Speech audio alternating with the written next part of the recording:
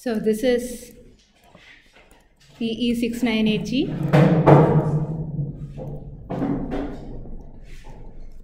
Lecture 14, right? Okay, so we are almost towards concluding our discussion on the delay lock loop. Let me quickly remind you how the circuit looked like. So you have a reference signal. This is passed through a VCDL and you get your output here. You compare the next edge of the reference with the current edge in the output. What is the first block? A phase frequency detector, followed by a charge pump, followed by a loop filter capacitor. And the voltage developed across this loop filter capacitor is used for tuning the delay of the VCDL. Right? Now we saw how we can model it in using a continuous time, small signal, phase domain model. I know so many terms, but now you know the meaning and significance of each of these terms, right? So how did this model look like? You had phi ref of S. From this you would subtract phi out of S. This gives you the phi error of S, and then you multiply this with ICP by 2 pi into 1 by SC. This gives you VC of S. This passed through KDL in radians per volt gives you some phase. So you add the input small signal phase and this phase to obtain phi out of S. And then you can close the loop in the following fashion. Okay, now quickly tell me, what is the transfer function from reference to out? What is the nature of the transfer function? It's an all pass transfer function. From PFD to out? PFD. Any noise in the PFD to the output? It's a low pass transfer function. From VCDL to the out? It's a high pass transfer function. Then we saw the limitation of this model in being able to predict a peaking in the transfer function from reference to the out. Right? By looking at the time domain, we analyzed a little bit and we saw that for reference noise or reference small signal around omega ref by 2 or fref by 2, you would expect to see the output edges to shift back and forth. Right? In other words, if there was a jitter in the input, it is going to get amplified. Right? And we were not able to capture that using the continuous time model. Now for this reason, we are now moving on to the discrete time, small signal, phase domain model for the DLL.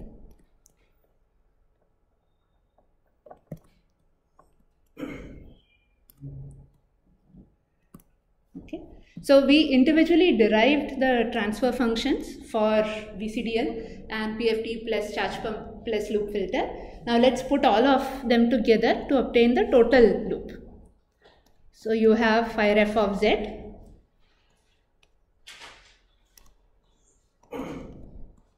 From this we subtract phi out of Z. And this gives you the error signal phi error of Z. Okay. Now what do I multiply this with? Please look at the notes from previous class. So ICP by 2 pi into C. Okay. 1 upon 1 minus Z inverse. Something else? Into DL.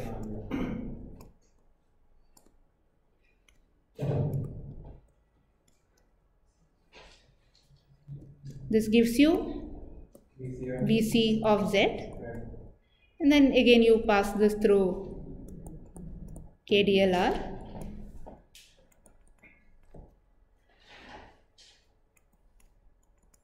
and you delay this by 1 cycle, and this gives you phi out of Z.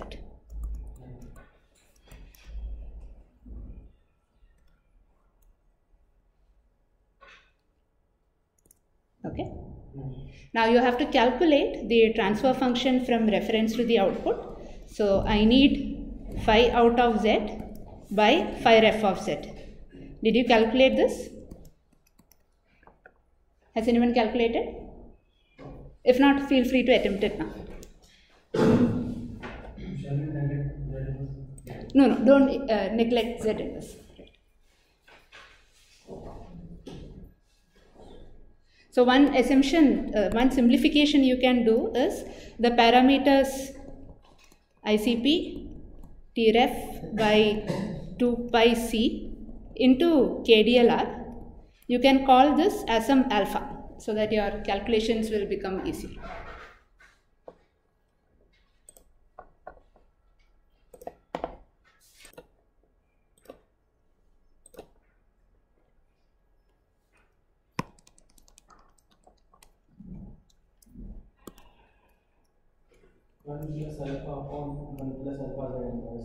Did you get 1 plus alpha upon 1 plus alpha Z inverse? Something is missing. This is not right. Upper numerator is multiplied by Z inverse totally. Like this? And denominator 1 plus alpha Z inverse. Alpha Z inverse. The answer is not completely correct. Can you recheck your calculation?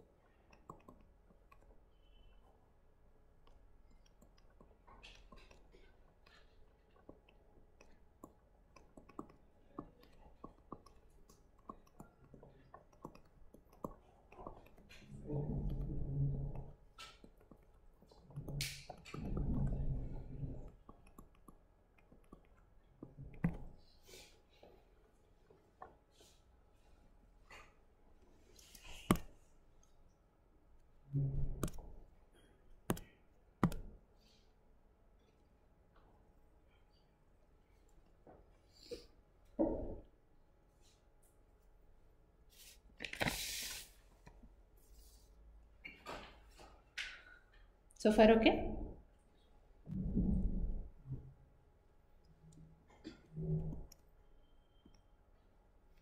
So what do you get?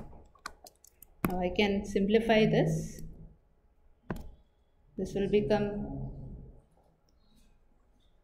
alpha Z inverse plus Z inverse into 1 minus Z inverse divided by 1 minus Z inverse.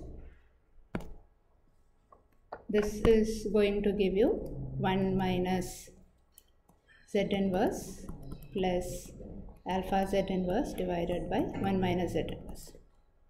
I can ignore the denominator on both sides. So phi out of Z by phi ref of Z will be equal to Z inverse into alpha plus 1 minus Z inverse divided by 1 minus Z inverse into 1 minus alpha. Right? So I'll multiply with Z on both numerator and the denominator, and I'll get 1 plus alpha minus Z inverse divided by z minus 1 minus alpha. This is okay? Oh, good. So now let's quickly check for its stability, right? So what is the pole position now?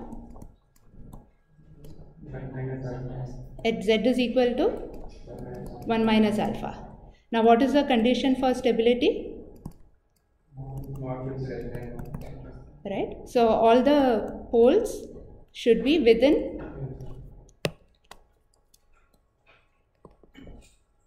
the unit circle. Right?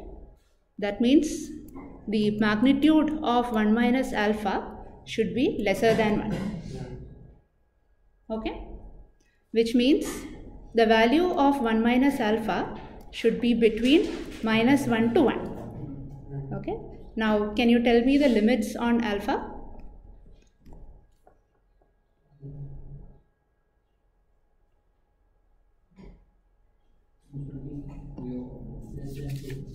It has to be lesser than 2. And what is the limit on the other side? 0. So the value of alpha has to be between 0 and lesser than 2. So now when you say alpha has to be greater than 0, it means that it has to be a positive number. It cannot be a negative number. Looking at the loop, can you quickly tell me what is going wrong if my alpha becomes negative?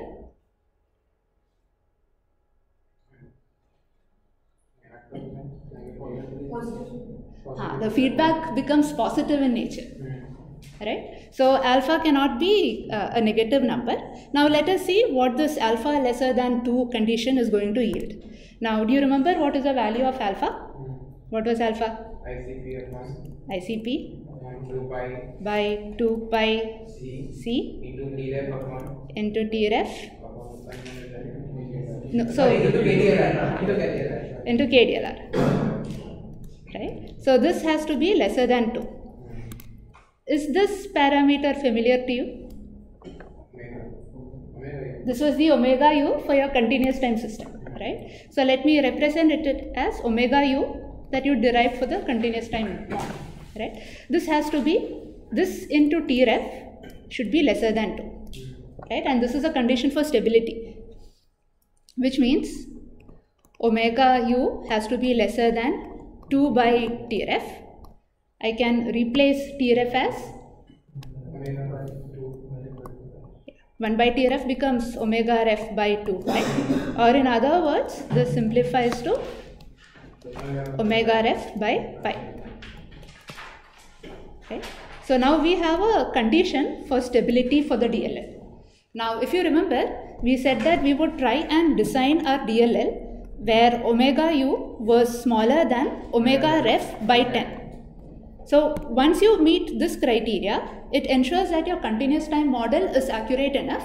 On top of that, the stability is automatically taken care of. Alright? So generally you would try and design where omega u is much smaller than omega ref by 10, but in which case continuous time model is sufficient to analyze your circuit. But if you are approaching this limit of omega ref by 10, or the application was such that you had to make your omega u smaller than omega u comparable to omega ref by 10 or even higher, then you have to do both continuous time analysis as well as the discrete time analysis.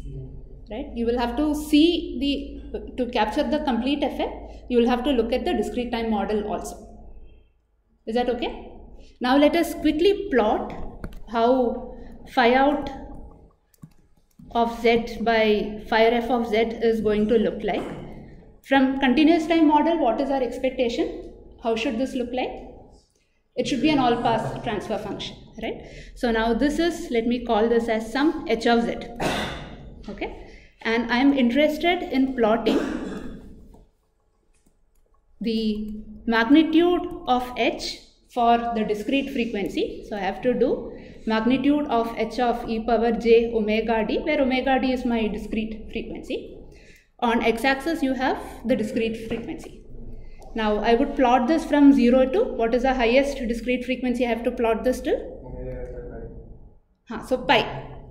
right? Discrete frequency is from 0 to pi. After that, it would be aliasing, right? Right? Now, if your discrete frequency is 0, in continuous time, what does that correspond to? DC. It corresponds to DC, right? 0. If discrete frequency is pi, in continuous time, what does that correspond to?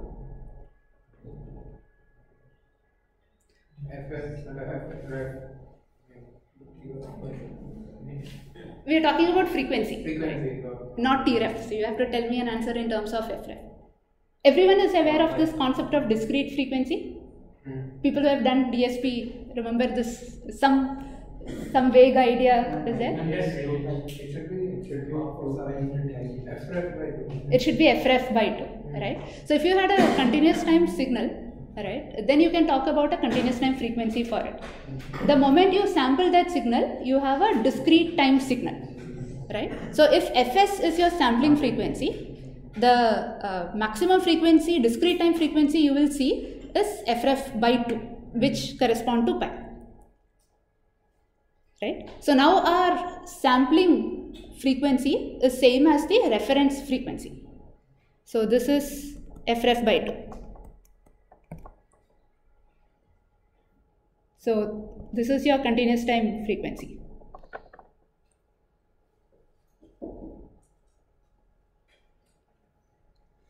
Like some vague ideas there about this concept?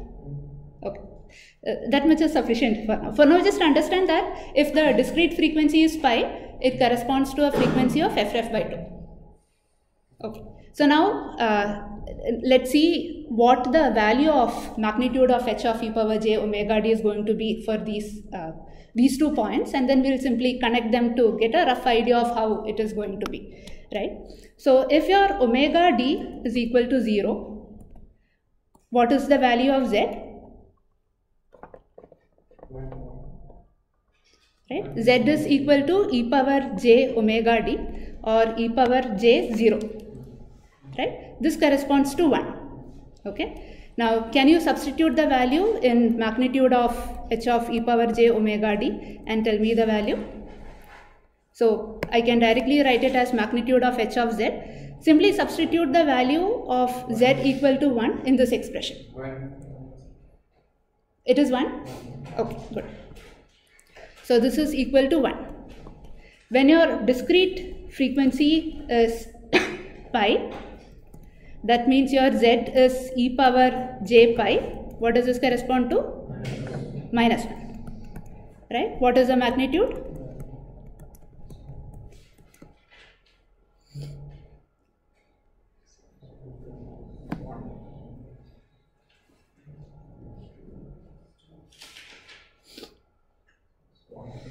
It should not be 1. Right? So you're giving me the number as alpha plus 2 by alpha minus 2. Now what is the range of alpha? It is from 0 to 2. So have you given me a magnitude, or is alpha minus 2 positive or negative? Negative. It's going to be negative, right? So since I asked for magnitude, you should tell me 2 minus alpha. Okay. So now let's, for a non-zero value of alpha, because alpha cannot be 0, right? We found that alpha has to be greater than 0. For a non-zero value of alpha, where would, so here the value is at 1. Is this value also at 1, or is it greater than 1 or smaller than 1? All that you have to tell me is whether this quantity is greater than 1 or smaller than 1.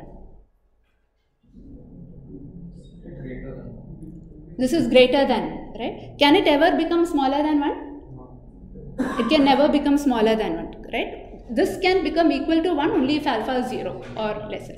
So that never happens, which means your value is something greater than 1, and you will see a transfer function like this, right? So you can see if it was 1, it was a proper all-pass transfer function, it should have been flat, right? Instead there is a peaking. And how do you think this peaking is going to change as you increase your omega u? So there is a peaking here, right? If ideally, if this was an all-pass transfer function, the transfer function should have been flat. Yeah. Right? Instead, you see that there is a peaking in the transfer function. So this is what we call as the jitter peaking. Yeah. Omega. And it depends on the value of alpha, right? It depends on the value of alpha, right? So it depends on the value of alpha, which in turn depends on the value of omega u. At omega d equals to 0, we have assumed alpha equals to 0. At omega, so this expression, if you solve this, what do you get here? So let's assume that z is equal to 1, right? So numerator becomes alpha divided by alpha. So we have not assumed anything about alpha. It just becomes, it is equal to 1 irrespective of the value of alpha. Right? So this was alpha by alpha, which was equal to 1. Now alpha was equal to omega u in the continuous time model into Trf. Right? Now as your omega u is increasing, is the jitter peaking increasing or reducing? Increasing. It is increasing, right? So now if you design for a larger omega u, then you have to be clearly aware of the fact that any jitter around frf by 2 is going to get amplified in your output. Okay? So is there any reason why we would want a larger omega u?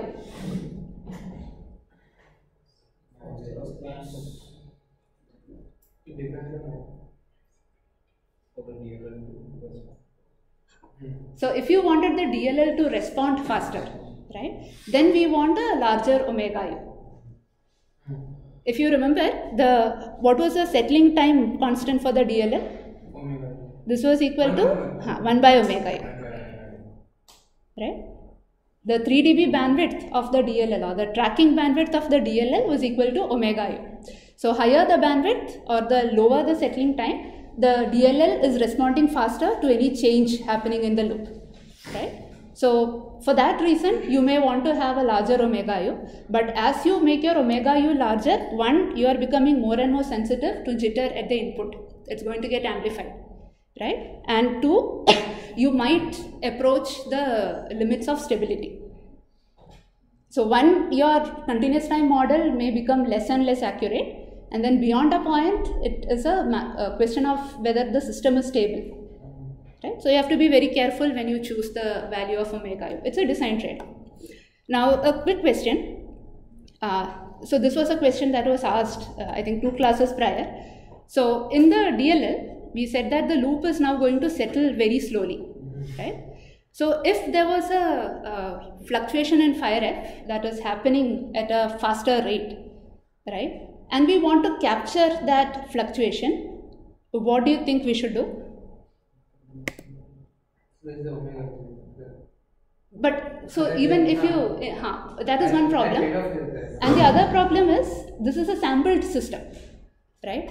Your system is not going to recognize anything more than frf by 2, right? If the frequency, so you will have to increase the sampling frequency itself to begin with, right? So if the frequencies of variation in phi ref is much smaller than phi ref by 2, then increasing omega u is a choice. But if it is approaching frf by 2, then increasing frf itself might be a better solution. Is that okay? I don't understand why the jitter peaking should increase. Okay. So the alpha is, you are asking why the jitter peaking should increase when alpha value increases? Is that the question? Okay. So the denominator is becoming smaller as alpha is approaching 2. Okay. So any questions on the small signal discrete time model?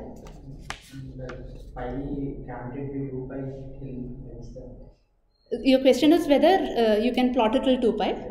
So think about it from a Nyquist relation, right? So if it's a sampled system, you can, anything above frf by 2 is going to get aliased back. Right? So even if you plot from 0 to pi and then till 2 pi, right? So let's say you had a relationship something like this, right? Now, anything beyond this, the system is going to recognize as a frequency between pi and 0. So it will simply be a repetition like this.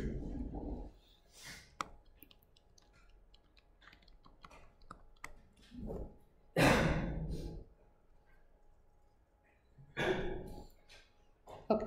So the DLL we have discussed so far, this is called as a Type-I DLL.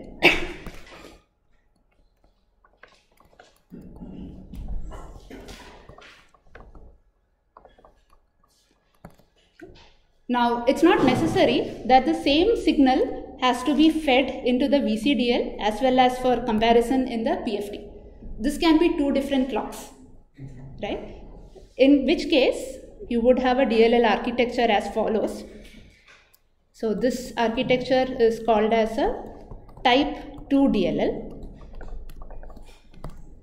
So, now in Type-II DLL, let's say you have some in signal. Both of them are of course clocks going to the VCDL. Now I'm going to compare the reference edge using the PFD. So the other signal for comparison is the delayed version of the in. Right? And then this goes through charge pump, a loop filter, and then you control the VCDL. Can you tell me what are we trying to achieve here under steady state?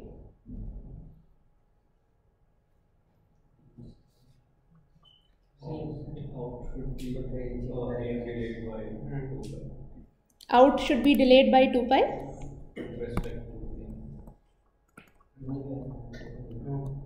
So I didn't give you the relationship. So in reference, all of these are at the same frequency. Okay. Now there are no comments about the phase relationship between in and reference. It should reach out should follow right? We are trying to synchronize. DLL is to keep delayed by one time period.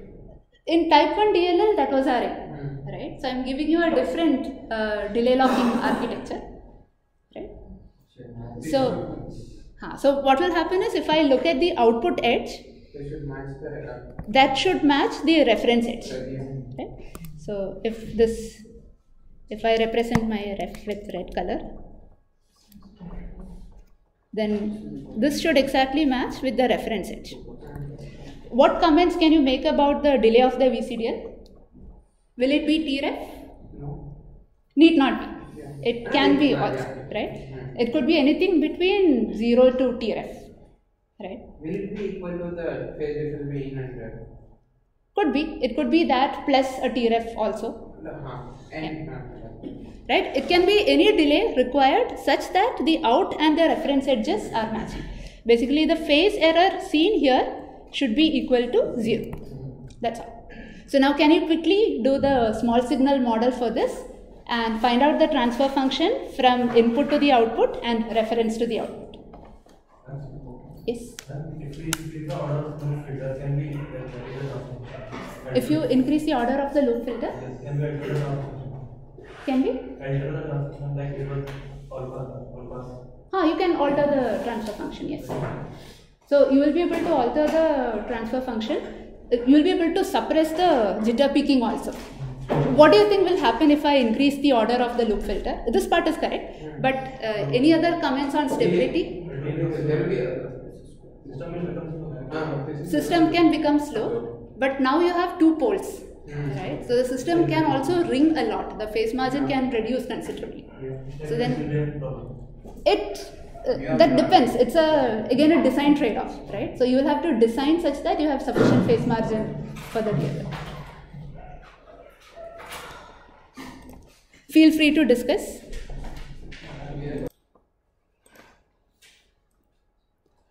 So let's quickly sketch the small signal model.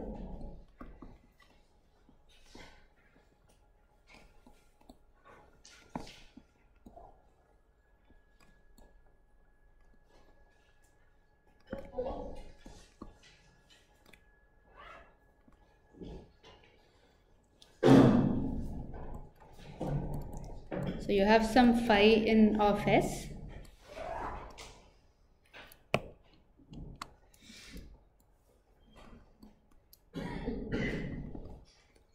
going through the VCDL.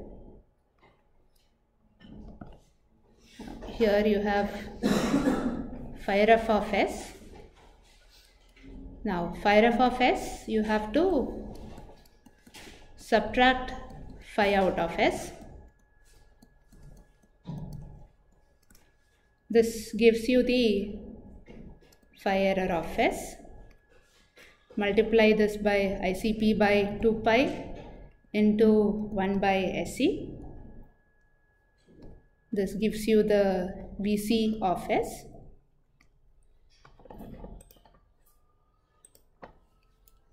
And you multiply this with KDLR.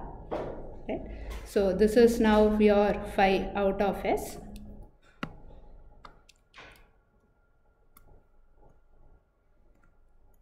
And the loop then closes like this. Okay. Can you quickly tell me the loop transfer function? Yeah. So to calculate the loop transfer function, you have to make both phi ref of S and phi in of S to 0. You have to de-energize both the sources, break the loop somewhere here, inject a test voltage and see how much is returning to the same point. So the calculation is very similar to the calculation we did for Type-II DLL, and this is ICP KDLR by 2 pi C, right, into 1 by S. Okay, and what is omega u? So that will be equal to ICP into KDLR by 2 pi C. How do you calculate omega u? You calculate what is L of j omega's magnitude at omega equal to omega u and equate it to 1. Right? And then you can find out what is the value of omega u. Okay. So what expression did you get for phi out of S by phi ref of S?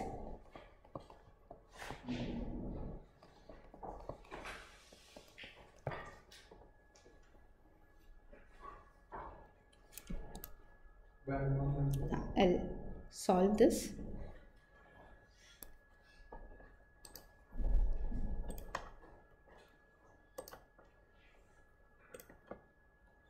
So now I have two sources in the system. There is a phi in of S and phi ref of S. I am interested in the transfer function from phi ref to phi out. What should I do to phi in? Yeah, it has to be de-energized. In other words, I have to make this to 0. Right? Now let me replace this whole thing as omega u by S.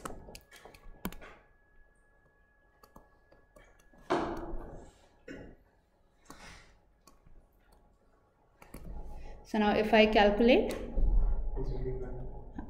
so it is phi ref of S minus phi out of S into, it is direct standard form. This is equal to phi out of S. Right? In other words, you get phi out of S by phi ref of S. What do you get? 1 by 1 plus S by omega u. This is a low pass transfer function. With respect to omega, I am plotting phi out by phi ref, the log of this value. It will look like this. What is this frequency? Omega. Good. Similarly, can you tell me what is phi out by phi in?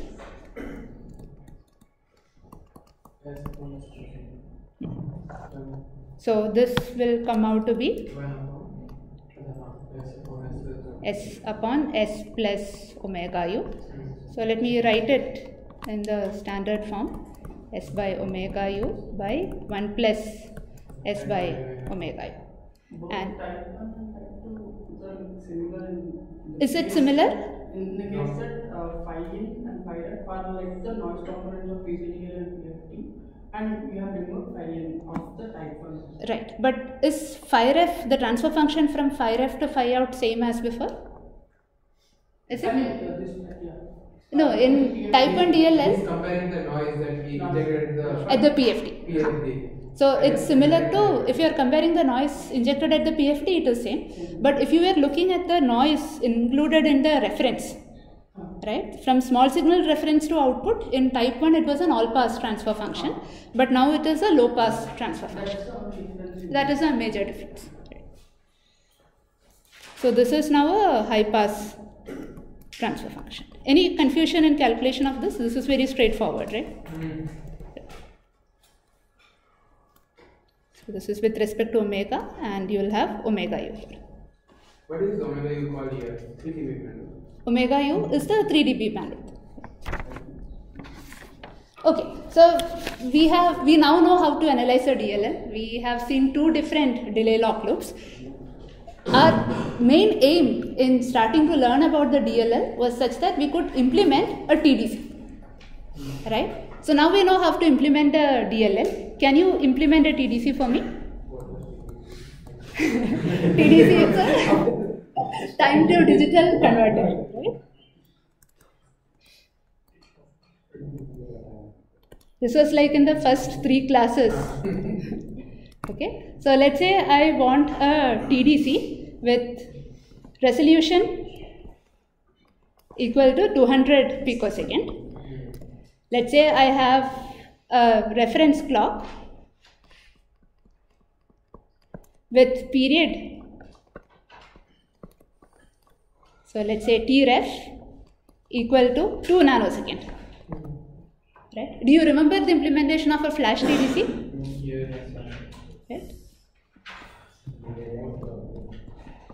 So a flash TDC, we were interested in measuring the delay between a stop signal and a start signal. Now to do this, we introduced buffers in the stop path and then compared the state of the stop and the buffered start at different stages. So this was O1, and then we would repeat the same.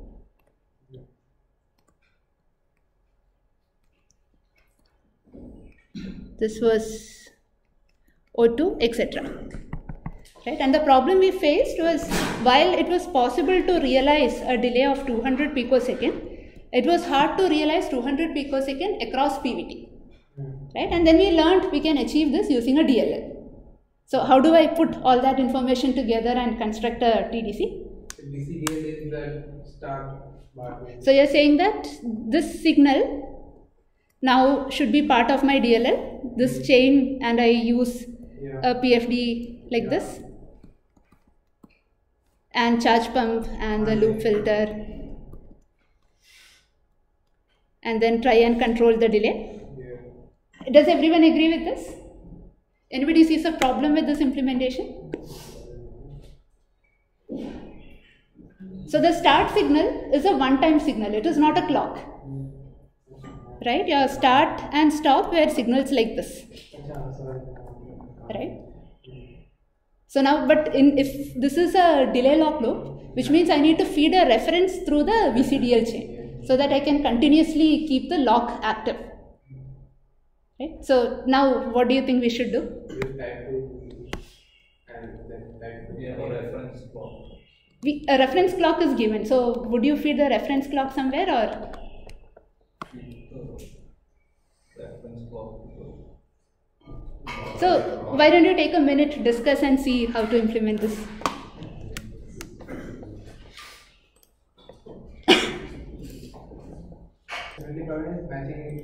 Matching should be accepted. So what I'm going to do is, I construct another DLL. I construct a DLL with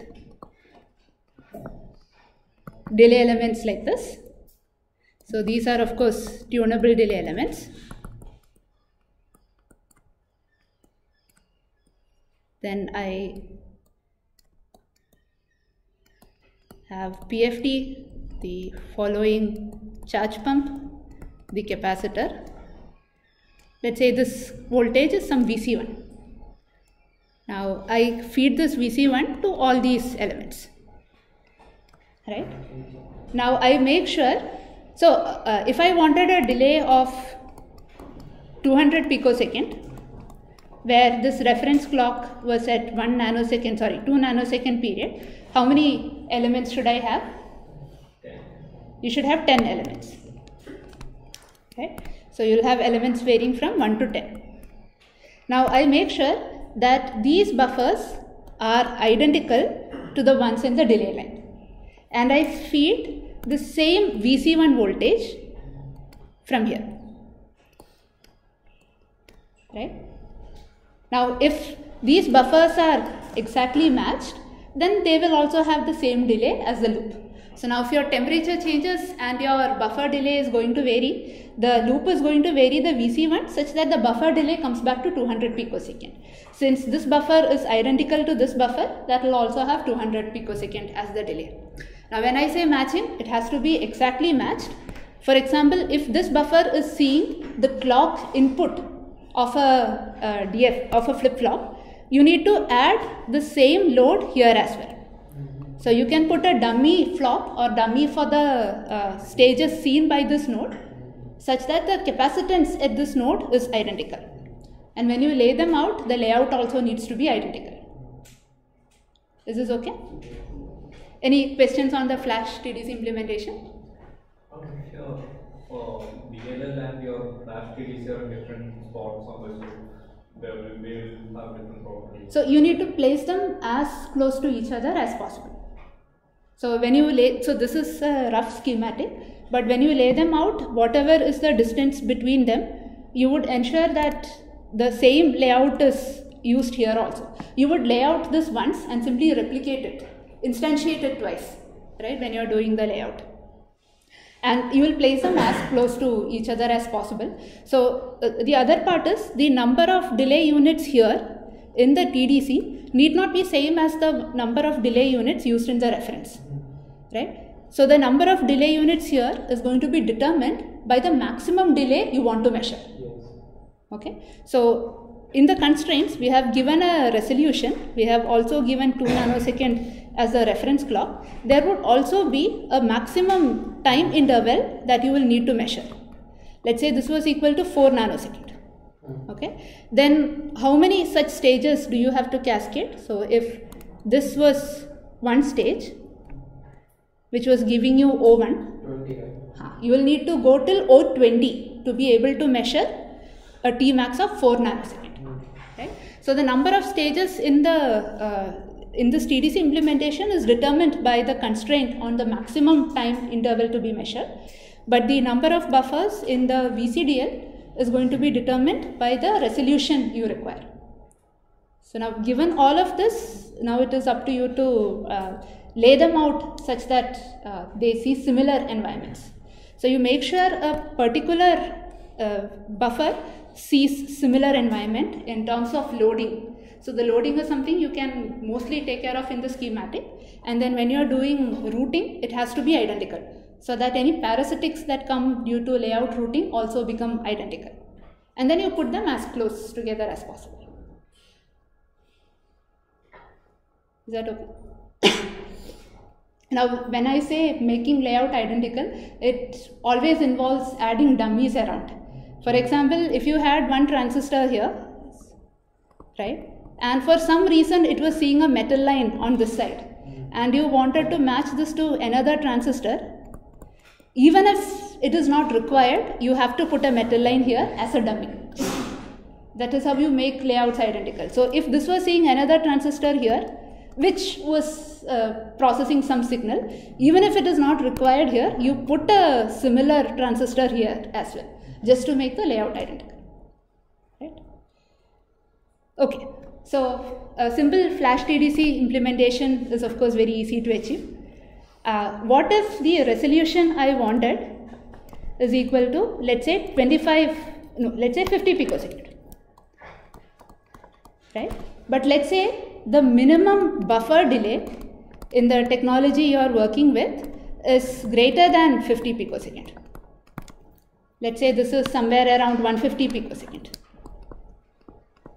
Then we take that 250 together we subtracted, right? The start and we have a buffer line start and buffer line stop. Correct. Any guesses as to what we should call that? Did you understand? In the assignment, I had given a problem where there were buffers in both the start and the stop path, right? And the resolution was then the difference in the delay of both the buffers.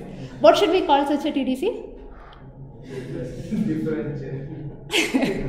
What does this idea remind you of, where you have two measurements and then you're taking the two quantities and your resolution is the difference in the two quantities?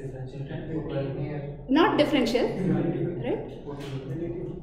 Relative, but another term, Vernier, right? Do you remember Vernier measurements? You probably did something in your first year related to Vernier measurements. Online class. Okay. So this TDC is called as a Vernier TDC.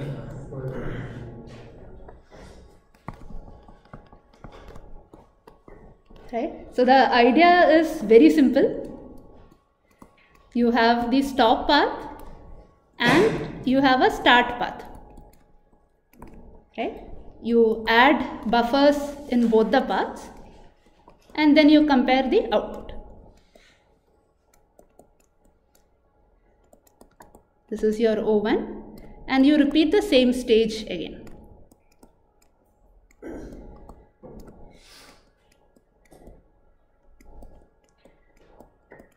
This is O2. Now let's say the delay in the start was T2. What should be the delay here?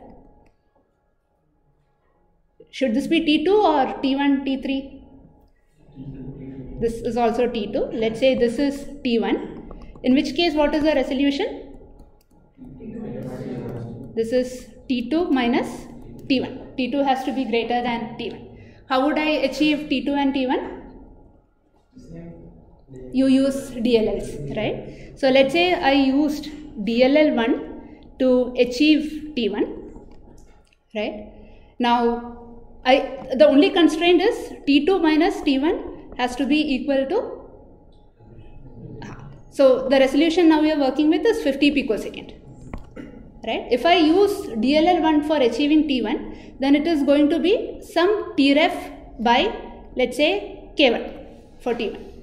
Similarly, I am using another DLL to achieve this T2. So this is going to be Tref by K2 and the difference between them should be equal to 50 picosecond, where K1 and K2 has to be integers, right?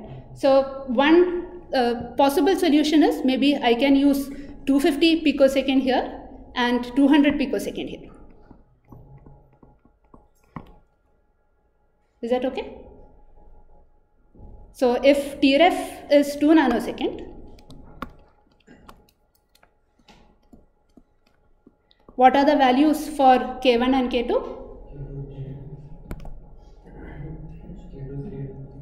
K2 is 8 and K1 is 10. Right? So this is a possible design choice. So you will have DLL1 which is giving you T1 and this has 10 VCDUs in the delay chain. And then you have DLL2, this is giving you T2 and this needs to have 8 VCDUs in the chain.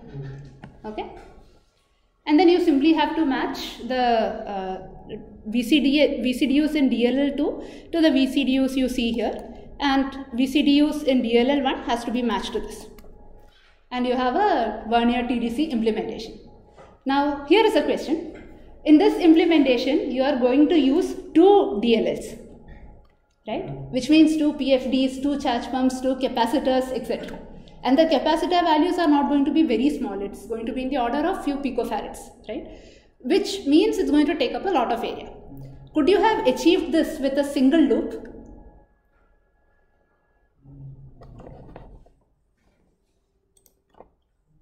Is the question clear? No. Question is not clear? Always we are taking 2 with DLL loop. Correct. Only one with DLL. We need one loop. I am not even calling it DLL. Could you have achieved this resolution of T2 minus T1 using a single loop?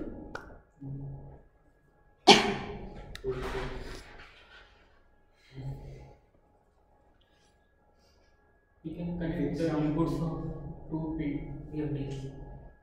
But you want 2 PFDs? Is it? Yes. But you have two delay lines also, right? Are you going to tune both the delay lines? The reason why I asked that is, if you are going to tune both the delay lines, which means you need to have two capacitors. They might need two separate voltages.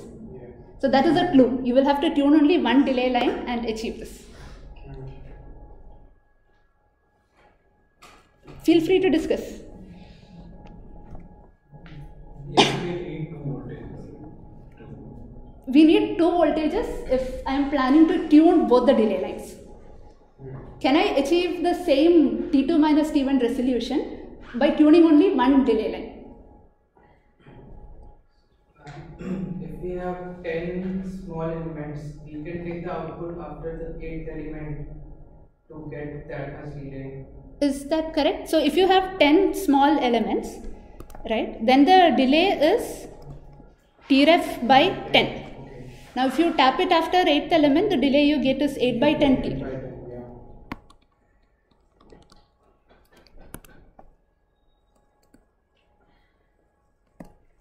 So this is Vernier TDC implementation 2.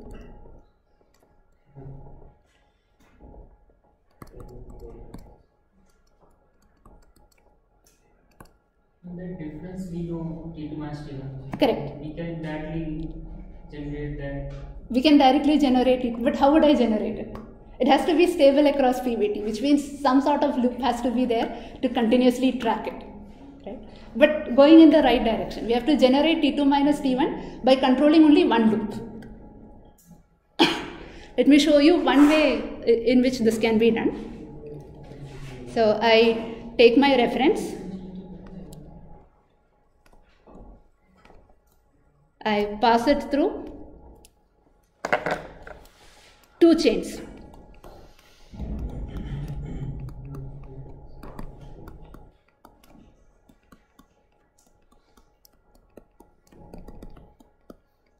Right? And then I use a PFT to compare this. So PFT plus charge pump plus the loop filter. This is going to generate a VC voltage. And let's say I come back and tune only one of the delay lines.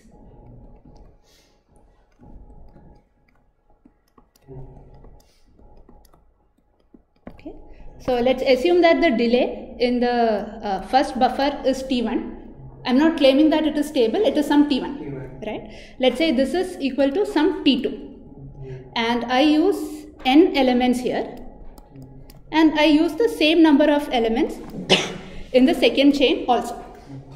Okay. So now let's say my reference signal is like this.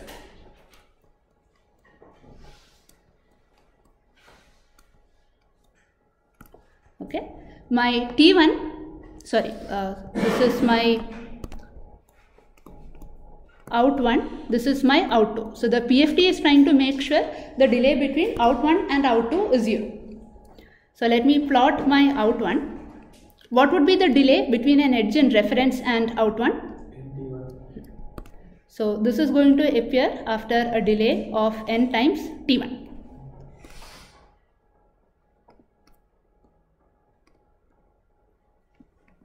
Right? Now out 2, what would be the delay? So that will be equal to NT2. So now let me roughly sketch some NT2 here.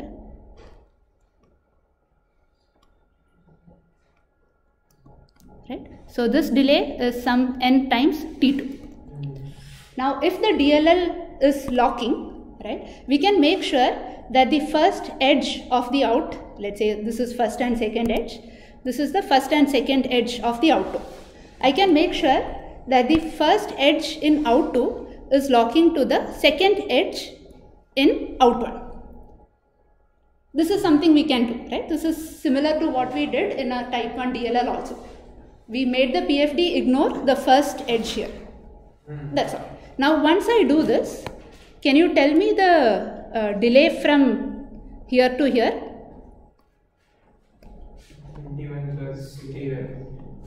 So my n, this will be equal to NT1 plus Tref. And this is equal to NT2. Right? The delay of the second chain is now equal to whatever was the delay from there to out 1 plus 1 clock period. Okay, so now it's a matter of rearranging this equation. So I have, yeah, so now this gives us NT2 minus NT1 equal to Trf. In other words, T2 minus T1 equal to Trf by N.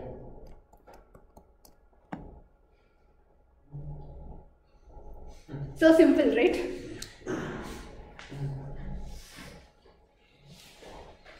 Any questions on this?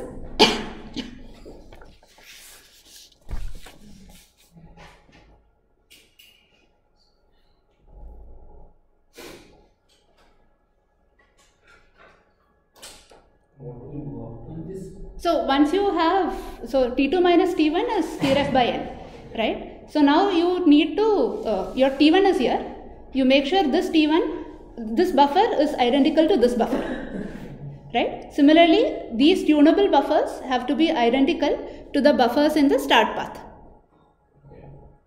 right? I can't guarantee anything about the individual value of T2 or T1, but at all times, T2 minus T1 is T clock by N.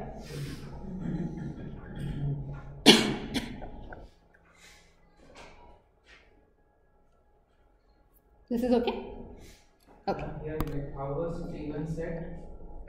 T1 is some delay of the initial buffer chain. It's not tunable, it's something fixed. Right? So you design for it, it will have some characteristic varying with PVT. Right? But it's not tunable. Why we are sure that T reference by capital M equals to T2 minus T1. So this difference being equal to T1, NT1 is clear, Yes. right? So the delay from here to the first edge of the out2 has to be NT2. Is that also clear? Okay. So now under steady state conditions, let's say I am observing the waveform under steady state conditions, then you will see that the edges of out1 and out2 are exactly matched. Right? Just that if the edge number here is 1, it is going to match to, what is the edge number here? To edge number 0. Right? If 1 is going to appear here. Right? So the delay from here to here is equal to NT2. Right? If I inject the first reference edge here, that is going to appear here at some instant NT1. The first reference edge is going to appear here after a time instant NT2. Right? So if I subtract NT1 from NT2, that has to be 1 clock period. Is that okay? That's all.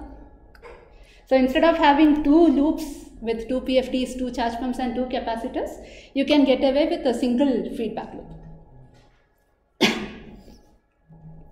So now let me show you another application for the DLL.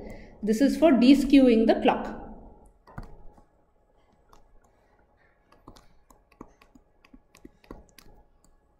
Okay. Let's say you have a digital circuit. Some big digital logic is running. You know that you will be feeding a clock signal to this.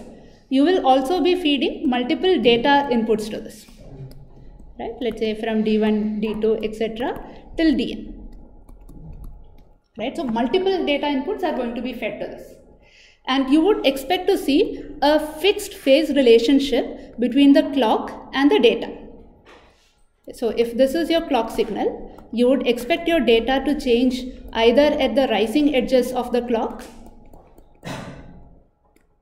or it could change at the falling edges of the clock.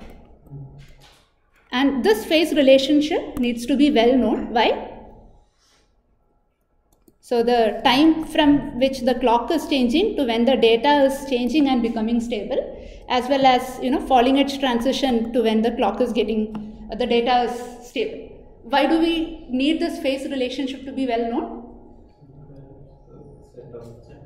Because we need to check for setup and hold analysis within the block, right? So the input data and clock relationship must be well known. Now the thing is, this clock is going to go to multiple nodes within the block, to multiple flops, which means the capacitance seen by this clock is going to be very large. So much like how you learned in 619, you will have to put some buffer chain to be able to drive this clock properly. The moment you insert a buffer chain, this is going to have some delay TD. And more interestingly, this TD will be a function of process voltage and temperature, right? So what this means is, now this clock is going to shift. It's going to be delayed by some amount, and we are not sure what that amount is. Which means the phase relationship between the clock and the data are now not well known, right? Is it possible to make TD equal to 0? No. No, right? Then what is the next best solution? Make it a constant TRF. Make it a constant, right? So make it a constant, but more importantly, if I make it Tref, right? So if I add a variable delay element here and I tune it such that this total delay becomes equal to 1 clock period, right? Then it doesn't make any difference for the digital module, whether this is my first edge or whether, this is my 0th edge or 2nd edge. The digital block doesn't care. It only requires a constant relationship between clock and data. So to do this, we can, so now how would you de-skew it?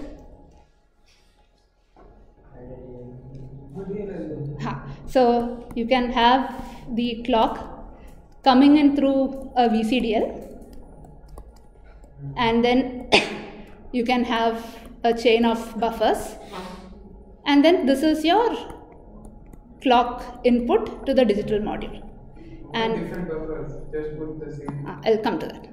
And then I will lock the whole thing using PFD plus the charge pump plus the loop filter.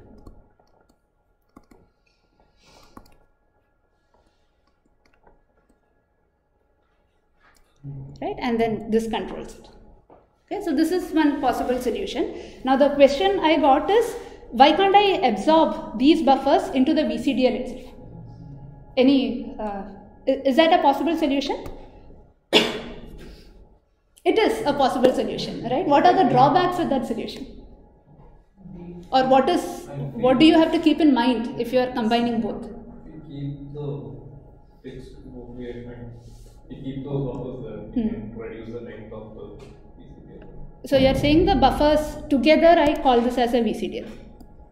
No, I mean whatever variable elements you need, that will the effect you want is just a 2 Tref. Just a Tref delay. Yeah, just a Tref. Tref or multiples of Tref, whichever is easier. So if you have some kind of fixed delay that is being given by those buffers, then the amount of variability you need is lower. Amount of variability you need is lesser, right? But is there anything else that is more critical?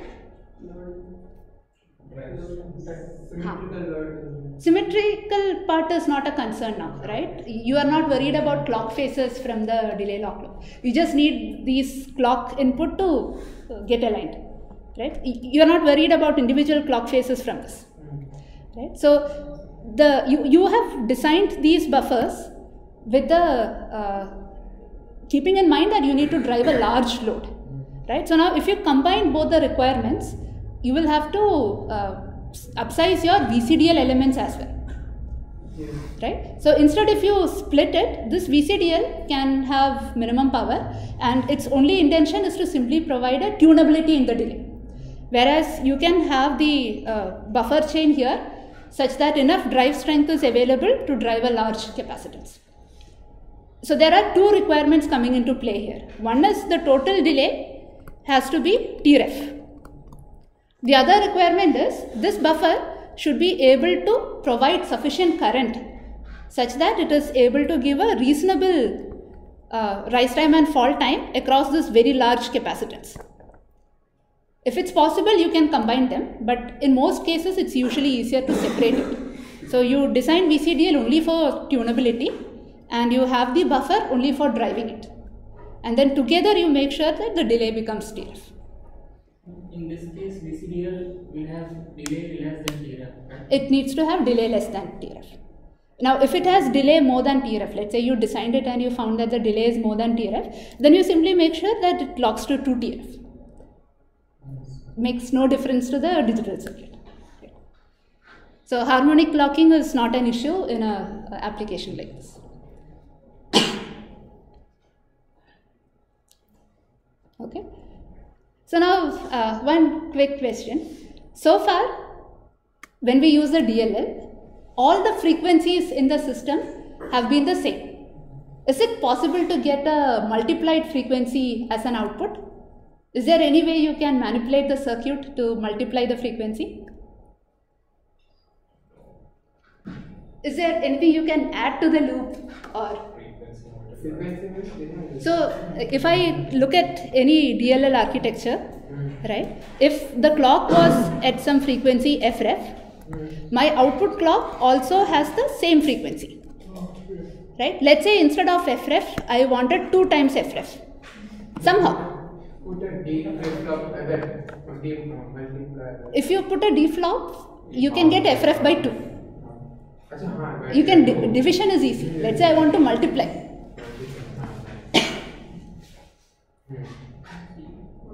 You have to find a way to sense both the rising and falling edge. That is one possible solution. But given that you have a DLL and you have a delay line with clock phases easily available, is there something else you can think of? Put another delay element and then? Take the delay at TRF by 2, and then whenever either one has a rising edge, the output should have a rising edge. Okay, so some sort of logic is needed to control a mux, is it? When I put a constant, like depends on the frequency, put a constant delay and then put an XOR or something. Put a constant delay and put an XOR, right? So what should be the XOR input should be clock and the clocking. So you're saying, let's say this was my clock. Most of the XOR, some of the digital clock, I don't know that. So if this was my clock in is also going to look identical to this under steady state. Not that side. Let's say I put a not TREF, put another TREF by. So let's say I take a delay line with 4 elements, right? And let's say I lock this to TRF, right? Which means this will have a delay of TRF by 4, right? So in terms of phase, this is 90-degree phase shifted, this is 180-degree phase shifted, this is 270, and this is 360, which means a full cycle is over, right? So let me call this as, let's say this is my in1 and this is some V1, right? I'll quickly finish this. So if my in1 looked like this, my V1 is going to be delayed like this, right? Now if I do an XOR of both of these, my signal is going to look like this.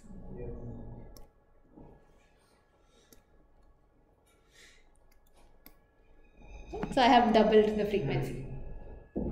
Okay. So there are other ways. Multiply frequency in the digital blocks. So if you are multiplying frequency like this, how do you ensure that it is 90-degree phase shifted? That's the way that right. No. So now you know if you have a DLL, you can ensure that it is 90-degree phase shifted and then multiply. And that's the thing I was asking, right? In the design of circuits, the frequency multiplier is this is one way to achieve frequency multiplication. There is something called as a multiplying DLL, right? So multiplying DLL is not part of the mid-semester. So if anybody wants, because the class time is over, if anybody wants to leave, they can leave. But I'll continue with the explanation for multiplying DLL, right? So what you do is, if you had odd number of inverters and you connect it like this, this is going to oscillate, right? So now imagine you take a VCDL with odd number of inverters, okay, and you have a provision to either feed the reference directly or you can feed the output of the VCDL back into the VCDL.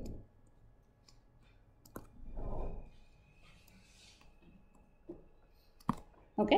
What is that box? This is a mux. Mux. Right. So the mux is going to select either the reference or the output of the VCDL.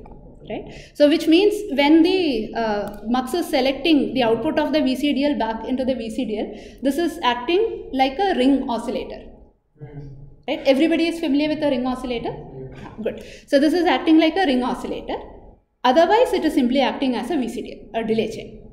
So now I take this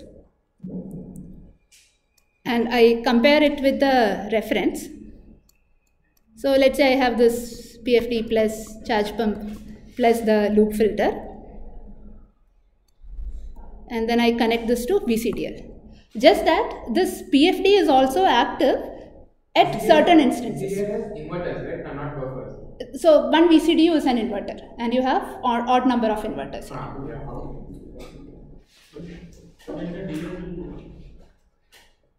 Then the delay is? We have even numbers of. So another way to think about it is, so if you have even number, then you are comparing the rising edge to rising edge. If you have odd numbers, you will have to look at the delay from rising edge at the input to the falling edge at the output. Or there are other ways to do this also, but for now imagine you are comparing rising edge to falling edge, right? And then you can have some selection logic here. Now the PFD is also going to check the selection, compare this at certain instances. Okay, so I will tell you the very crude idea. Let's say this was your reference.